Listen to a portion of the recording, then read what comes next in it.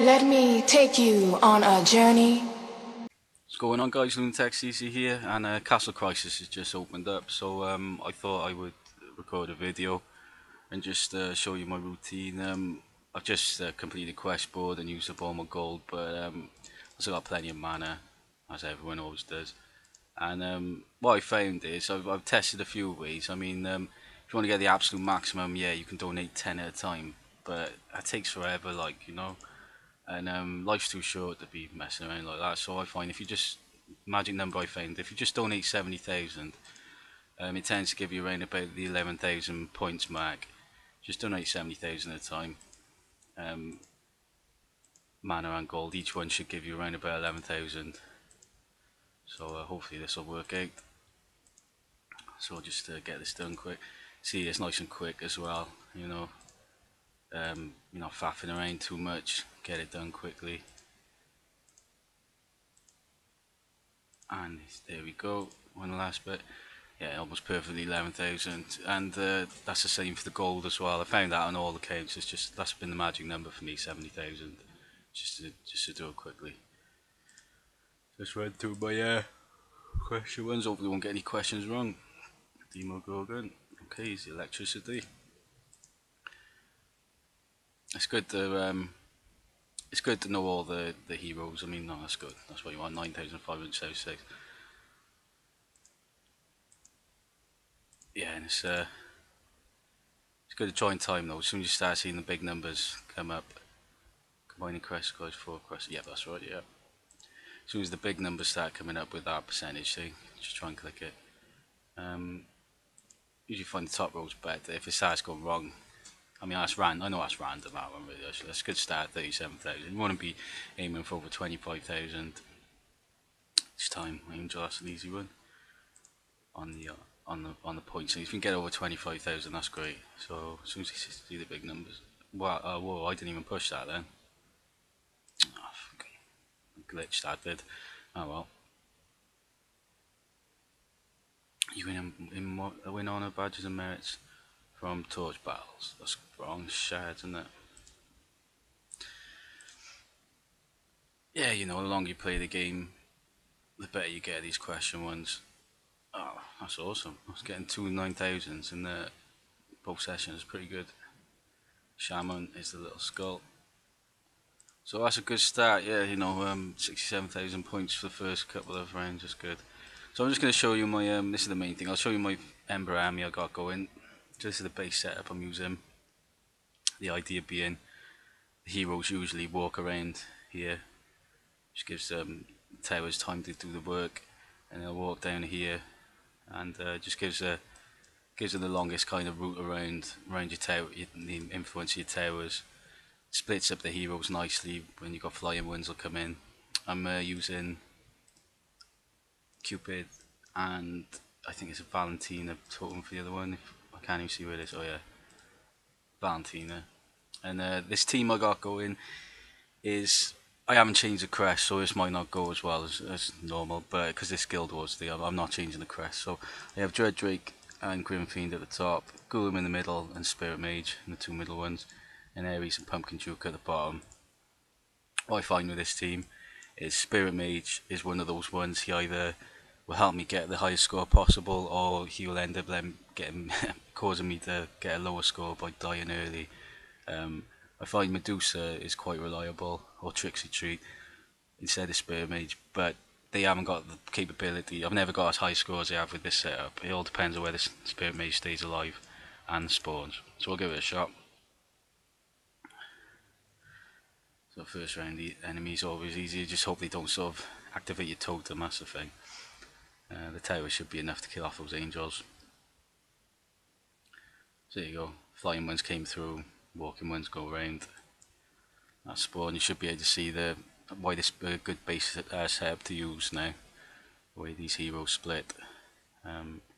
See that they're not trying to attack the walls and proccing off the walls. They're going all the way around, which means our tower's got plenty of time to get to them. The reason I use Ares and Grim Fiend is Grim Fiend I find's got a really good AoE damage on his proc, which is good. It's almost like a Vlad effect when it hits hits the area. Plus he does debuffing. The same for Ares. And with this, one of the worst things you can have is an Atlantic or proc taking out your heroes. So just having that Ares and Grimfiend is good. Oh yeah, I forgot I got Side Shield on Ares. Because of Guild Wars. Normally I've got a Sprint Crest on him, or I'd put War Gods on him. But you know, I mean, I'm not changing Crest, so chances are I won't get the best score possible. But you know, Guild Wars defense is too important today because I'm the highest might player, so I'm not changing anything on my base because I'm getting attacked non-stop today, and I'm finding with like the Side Shield Crest on Ares on the Guild Wars defense is helping a lot. So you can see here, Spirit Mage procs are a big help. That's why Spirit Mage is good, because he has no cooldown. So there you go. First demon wiped everything out. No heroes died. Really good start. I really like Dread Drake for this as well, just because he's an auto procer, and you know he's a good defense, stuns heroes. You know he's one of my favorite heroes in the game. Dread Drake, I use him for most things. You can see Grimfiend's proc there going to work. This wave is always a bit of a worry because when you got a Golem, he obviously fills up a lot of energy and makes heroes proc quicker. But I'm hoping enough damage goes down for the Atlantic Core's not the proc. There we go, happy days. So as long as all the heroes spawn, as long as all the heroes go to this demon, this should be a okayish run. Like the worry is where the Pumpkin Jukes is going to go into the demon. I need him to. He's stuck on that. He's stuck on that skull. Not Echo. He goes into the demon. I just gotta make sure we get some Pumpkin Juke stacks before that Skull Knight comes in and kills everyone. That sucked a little bit. That Pumpkin Juke getting drawn out. I mean, this could mess us up. You see there the Ares procs helping, just stopping some of the heroes procking. And damn Atlantic proc. That's always a danger. I think that Skull Knight's got in there. So I usually like to try and get up to like wave 15. Nah, that was a poor run. So you get the idea. I usually get a lot more than that. We'll give it one more shot, fingers crossed. Get a better score. Not sure what happened there actually. The damage was pretty poor. And it was that Pumpkin Duke getting drawn out by that Skull Knight. That's what killed it for us. I think Spirit Mage died pretty quickly after that.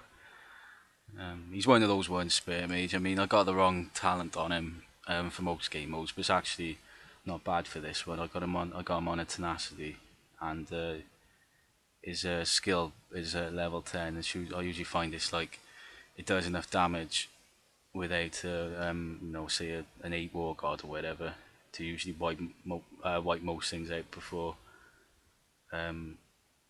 he dies. So you know, before the heroes get to the bases. So you know, this game mode is completely dependent on spawns and you know, luck of the draw, and you know, the first like, you know, demon waves up to demon is never a problem. You know, the issue is then after this demon's killed is now saying that and seeing this is exactly the disaster of this base setup. When this happens, there are just weak points on the setup. There's nothing you can do about it. It's just luck of the draw of whether all your heroes make it through to the demon. This is a bad one now because Pumpkin Duke hasn't got stuck on the demon, so everyone's attacking too slow.